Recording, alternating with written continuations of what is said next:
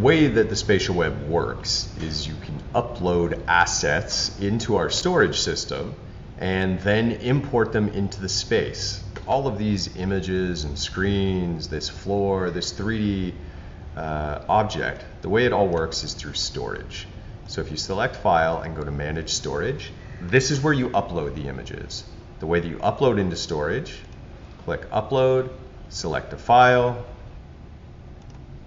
For videos, it's MP4s only. For audio, it's MP3. And then you apply them into the spatial web. You can also create folders by clicking the folder with the plus sign. That allows you to have your second uploads too. You can go back with the back arrow, select to go into the folders. Then you can add it directly to the world, copy the URL, cancel to go back.